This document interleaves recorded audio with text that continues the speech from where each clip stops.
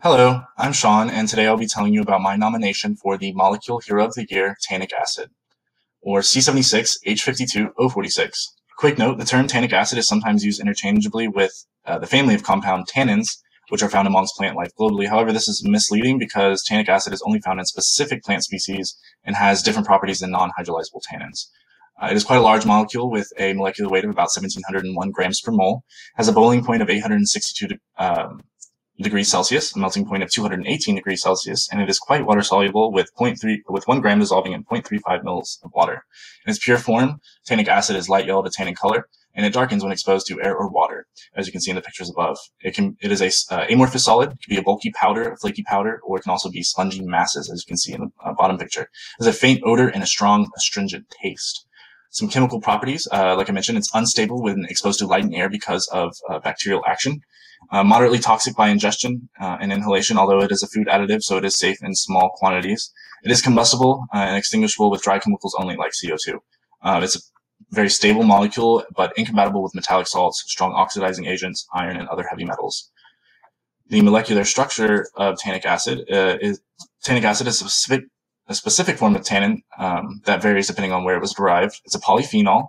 It is composed of a central glucose core consisting of a ring of 6 carbon atoms attached to ester groups. 2 to 12 of these groups are bound to gallic acid moieties. Moieties are parts of a molecule given a name. Tannic acid is not an appropriate standard for any type of tannin analysis because of its poorly defined composition. It's a complicated structure that varies from molecule to molecule. Tannic acid is not a true acid because it does not contain the carboxyl groups, the COOH groups present in all organic acid.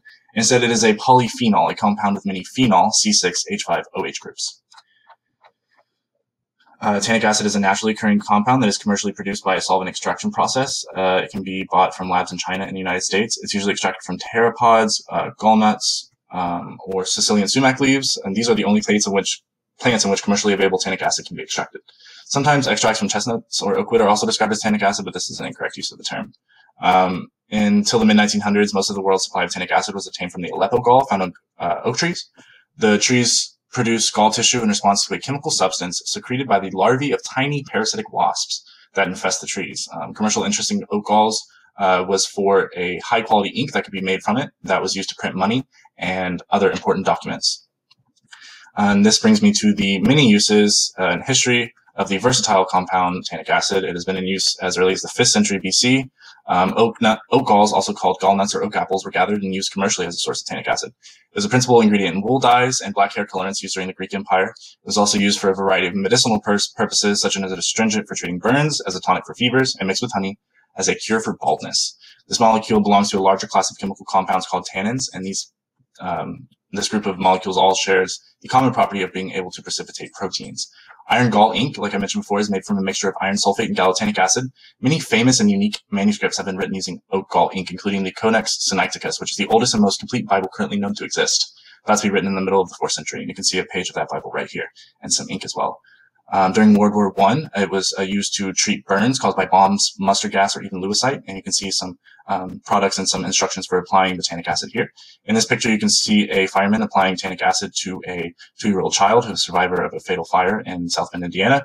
It soothes the pain, and it starts the healing process of the scorched tissue.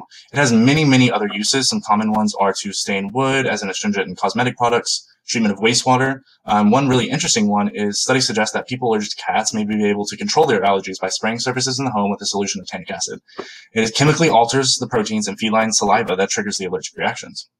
And that is why I would like to formally nominate this very versatile compound, tannic acid, as the International Union of Molecular Enthusiasts pick for Molecule of the Year.